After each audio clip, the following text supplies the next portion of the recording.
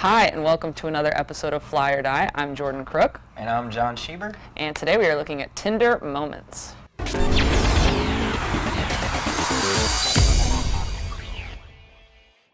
They're Tinder, they're tender, they're a moment. They're a moment, they're fleeting. Okay, so let's talk about it a little bit. It's essentially turning Tinder or your matches into a kind of Instagram network, right? You can like blast out photos, put filters on them, draw on them.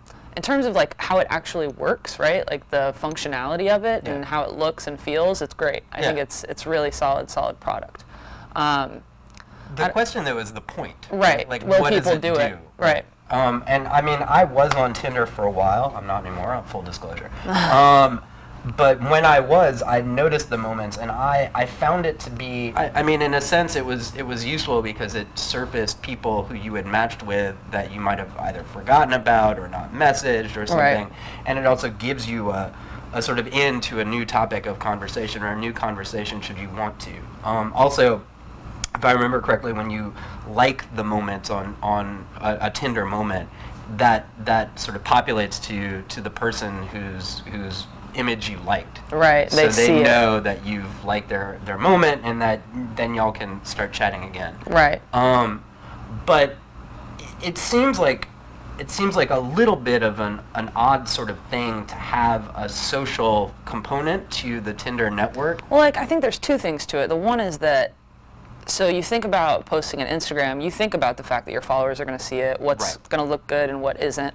And then you add this layer of like, well, these people also may sleep with you if you play your cards right. You know what I'm saying? Like, let's up the ante a little bit. So like your ability to post freely, right, in this world where we're all moving to Snapchat, and like moving to this ability to like shoot something, send it off, and not worry about it anymore, and that's becoming more freeing with Whisper and Secret, to have an extra layer of pressure, I guess.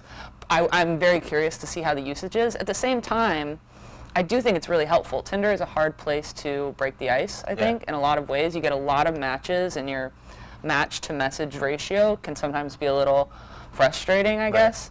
And so I think that is really helpful. If I was in the early stages of talking to someone romantically, if the same things that I would send in a blast to all my friends would necessarily kind of fit into that situation. You get a sense of whether someone's a cat person or like what they're doing with their day, and the photos tend to be not very curated from what I've seen. Like the moments that people are capturing are pretty banal, and not really necessarily boring. Things that I necessarily want to be liking or unliking or really know about someone who would be a prospective partner. I guess it's also like a new, like even though it's a similar kind of practice that we're going through with the taking a picture and filtering it and sending it out, I do think that there's probably a learning curve in terms of creation on this thing. What makes a good Tinder moment? Like what is sexy without being too sexy, right? Or like what is like something that's interesting to know about you that isn't totally boring? Like a cup of coffee,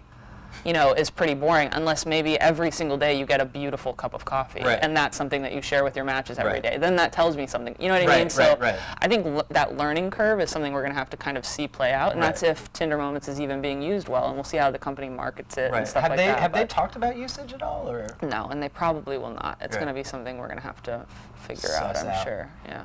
I'm hesitant to give it either a fly or a die at this point because I think it's almost too early to tell where it's going. So maybe a wing? Do we give it like a flutter? Can we do that? 2 wings? I don't know. I'm going to go ahead and give it a fly, just because I think that it's the right direction, at least for Tinder. Like Tinder's a game. This adds a little bit of that instant gratification to the messaging part of the app, which is so fun with the swipes. It kind of brings everything full circle, at least tries to, right? So I like the thinking that way. So I'm going to give it a fly for that sake, encouragement's sake. I am going to actually give it a flutter, which might be a first on Fly or Die. I am going to withhold judgment until I see someone actually use it in what I think is a more Tinder appropriate way than it's been used. Basically, take more interesting pictures. And with that, I'm Jon Schieber. I'm Jordan Crook, and that's it for Fly or Die. See you next week.